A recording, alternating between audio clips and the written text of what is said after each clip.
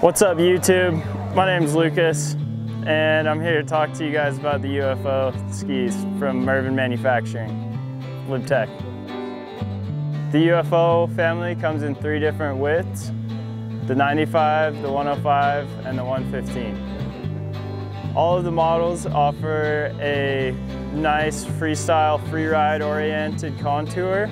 So it's going to have a little bit of camber underfoot, but a nice amount of rocker in the tip and tail and early rise to keep you afloat. These skis have magnet traction, stake knife technology.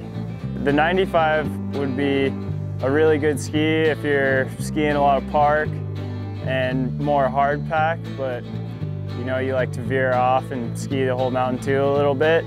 The UFO 105s is going to be a really good all mountain ski.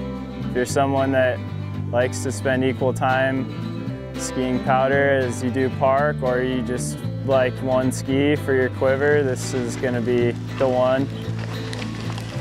UFO 115 is your powder oriented charging ski that you can do tricks into powder, hit cliffs, or even use it as your touring ski. It floats super well in the powder and will have you ripping in no time.